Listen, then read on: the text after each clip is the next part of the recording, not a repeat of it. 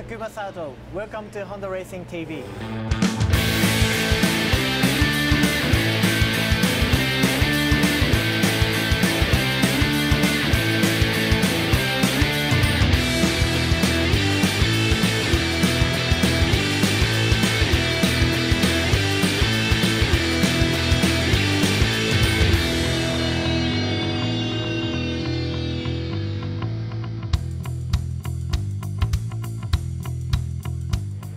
In episode 7, I'll show you about the world of Indycar. We will also hear from McLaren-Honda's Fernando Alonso. We will meet Honda's Enduro Junior World Champion and see how the talent of tomorrow got on in 2016.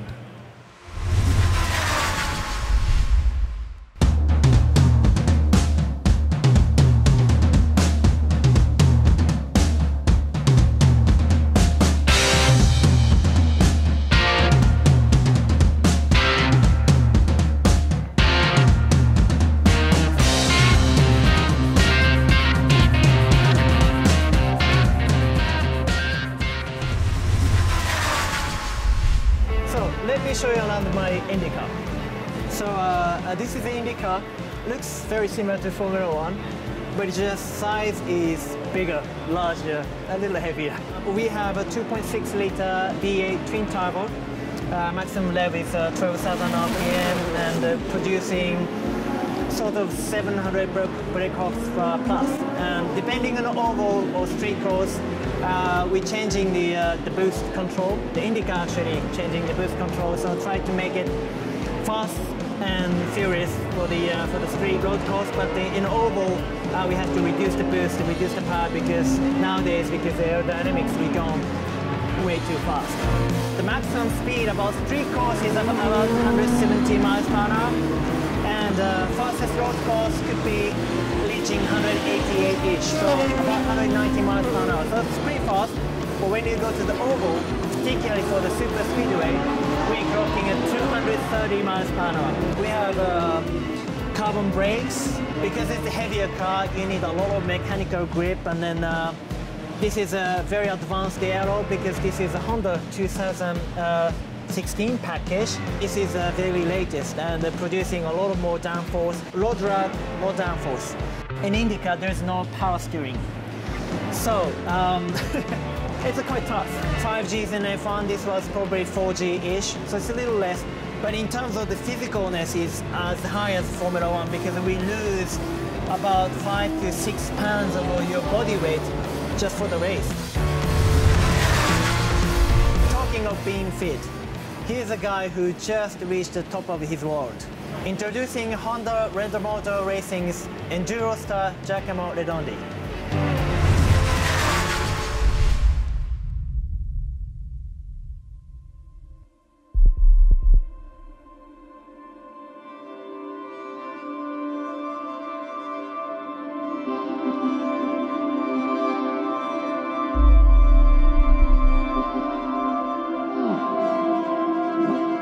This weekend will be my weekend, I hope, so I don't feel really stressed. I just do what I'm doing all the year till now, and we will see in the end of the day.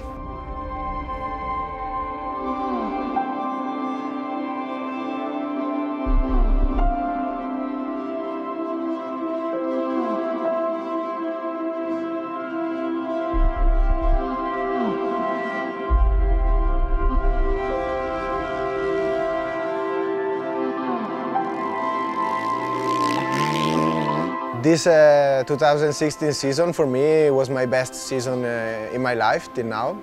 I win all the races, all the day till now in the Italian Championship and also in the World Championship. Hope to take both titles and try to improve myself for the next few years. This weekend is also my home GP. The people like us, like a lot enduro here in Italy, so I will be really proud to take the title here, and we will see.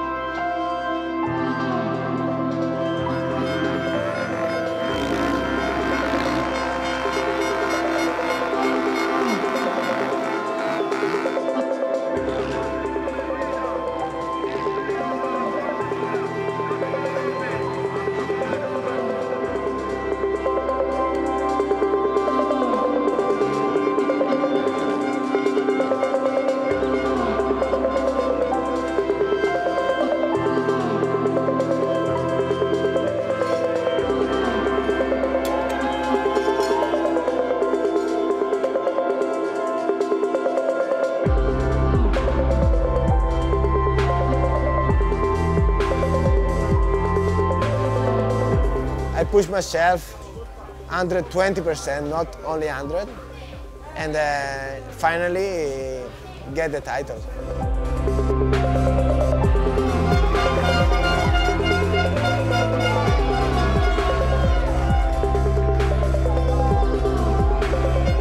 When I crossed the line after last extreme test today, I'm not really sure, but everybody was joining me, and it was really nice to get the title here in Italy.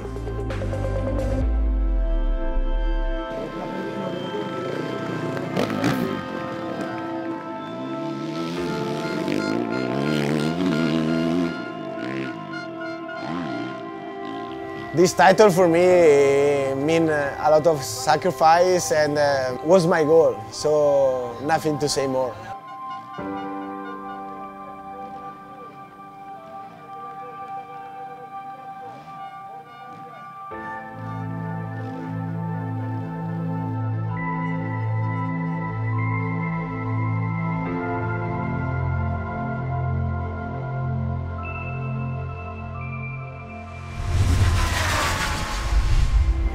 What an impressive guy! Congratulations! Now let's continue on four wheels with my old Formula 1 friend Fernando Alonso as he visits McLaren Technology Center.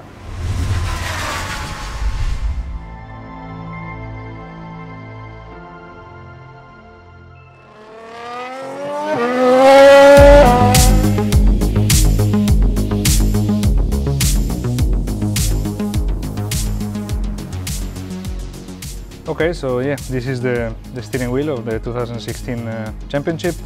As you can see, there are many functions and many buttons that we play around.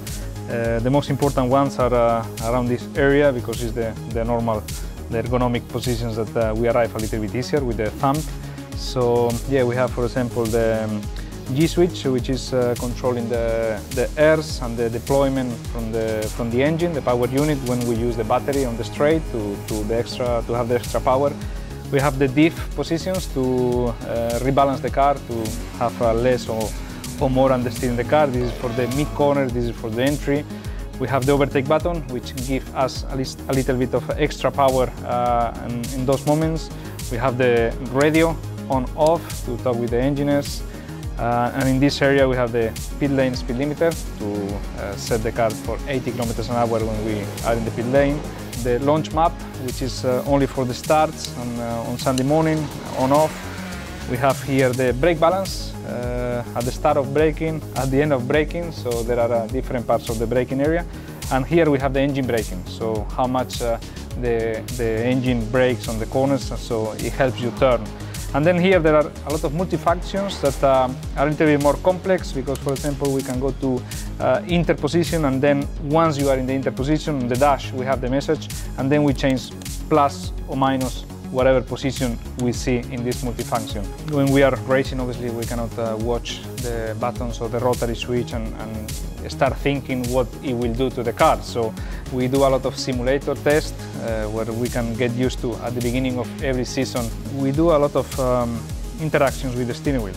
First of all, we have the paddles for the gear shift at the back of the steering wheel. So I think there are around 50 to 70 shifts in a lap, and we need to follow. We have here the dash, and there are some lights, some LEDs here that start from blue and arriving to red, and every time that arrive to red you need to call for another gear. So this is around between 50 and 70 times a lap.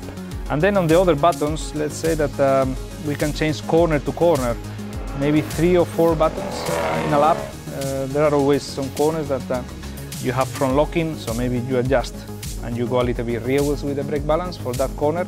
After you go in that corner, you go back to the normal position, and this happens more or less 2 or 3 times a lap. So let's say that there are a lot of interaction with the steering wheel in the race. Let's say that from my debut in Formula 1, the steering wheel changed in a way that everything becomes a little bit easier, and there are much more information on the dash. The size of the steering wheel, the number of buttons on the steering wheel didn't change much. I think it's quite similar to the ones that I drove 15 years ago. but I remember to have only the LEDs for the gear shift and maybe a little number on which gear you were in. Now we have a lot more information, and we are in control of many other aspects of the car. The Formula One cars also are quite different now. There is a lot more technology. There are the hybrid system. We have this rotary switch here where we can control how much energy we deploy from the electrical engine to the car. So we have a limitation of how much we can harvest, which is 2 megajoules a lap from the brakes. So to do that, we have this rotary switch that basically a higher position will stop this deployment on the straight a little bit earlier. So we don't spend that much of the battery. While in the qualifying lap, that we have an unlimited deployment, we go to the maximum, which is normally number 1 in our case, and we can deploy all the electrical engine until the braking point. So we have a lot more power for longer in the qualifying. There is always some things to do, but even if it sounds difficult, when you are in the car, everything comes automatically. Recently, I drove the NSX, and it's something that we have on that car as well. There are 3 modes that you can change from race, from Sport, Sport Plus, and then track. You have you can switch off all the controls, all the traction control, all the stability control, and everything is in your hand. Sometimes on the steering wheel, sometimes in the cockpit area. And then there is the hybrid system that you need to. Maybe you cannot change like in a Formula One car, but you can see on the dash how is recovering the battery, etc. So I think all the information here is all concentrated because we don't have enough space on the Formula One car, but it's something that also we see in the Honda road cars.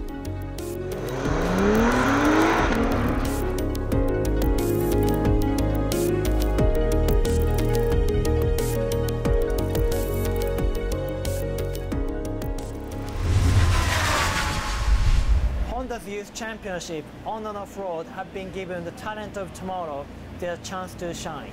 Let's take a look at how they did it in 2016.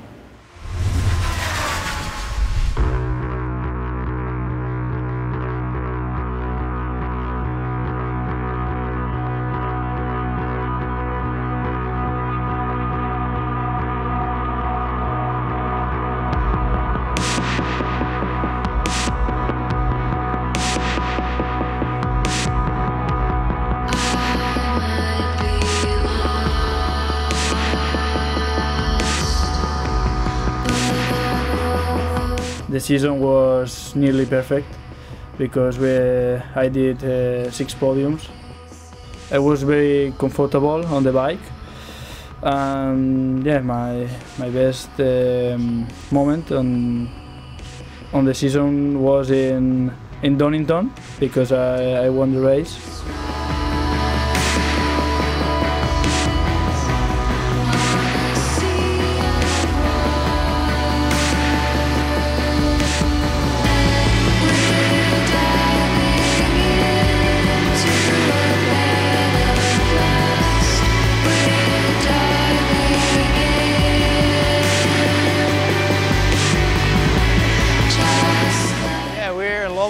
I think it's going to be a pretty tough one for the kids. I think they're going to have some fun, even if it's a tough round, but it should be cool. It's a pretty good opportunity, especially because it's on the MXGP races. They ride the same tracks, they have a little bit of the same idea of the program, and they can learn, put themselves in a good picture, and try to catch some eyes from the teams, that's for sure.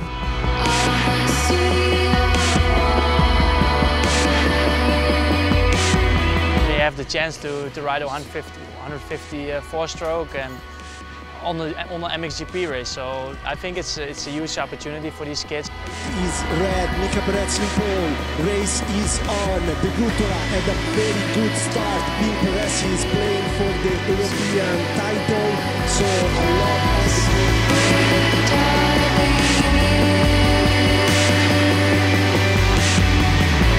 just like the sun.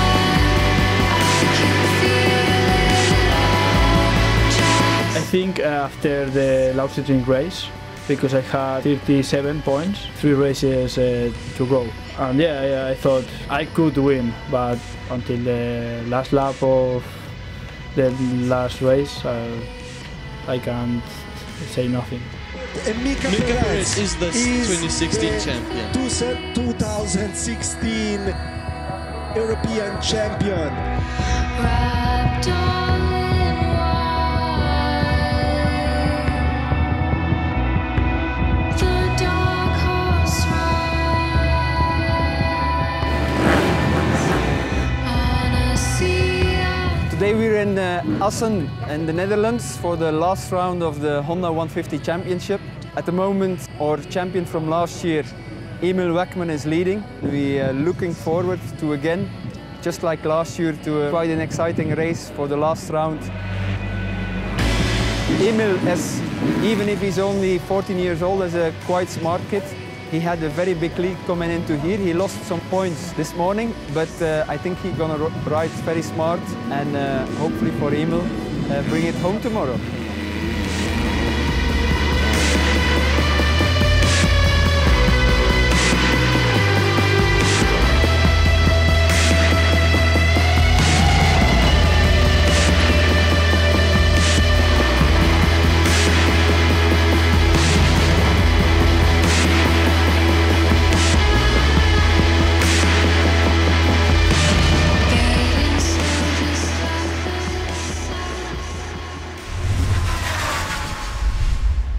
Well, that's it from episode 7. Thank you for joining me and hope you enjoyed it. And stay tuned for more Honda Racing TV.